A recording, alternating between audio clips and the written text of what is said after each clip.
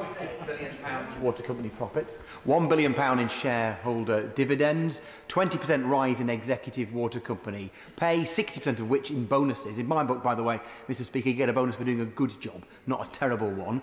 Meanwhile, in my constituency, or in Cumbria as a whole, we've seen in the River Eden at Kirby Stephen 101 days of sewage outflows. At Swindale Beck at Brough, 115 days of sewage outflows. In Cark and Cartmel, the River A, 252 days of sewage outflows. And on Windermere Lake, at the heart of the English Lake District, 71 days of sewage flows.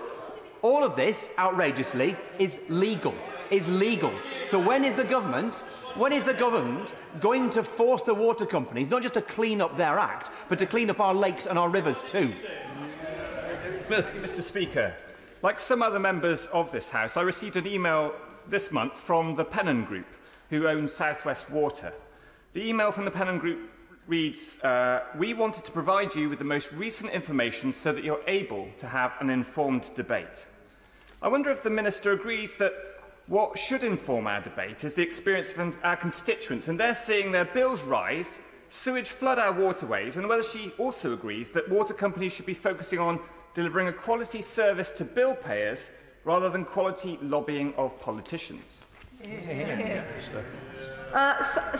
Speaker, as the Minister knows, Wolvercote Mill Stream in Oxford became the second place river in the country to get designated bathing water status. So can she understand our frustration when the official designation for 2022 was poor, and over the Christmas period, 676 hours, that's nearly an entire month, of sewage was discharged upstream in Witney? So can she seriously say, in light of that, that she is, and the government, doing enough? Why won't she set even stricter targets, especially around areas of bathing water status? And can she give a cast-iron guarantee to our community that we're not going to lose bathing water status because of lacklustre action by this government?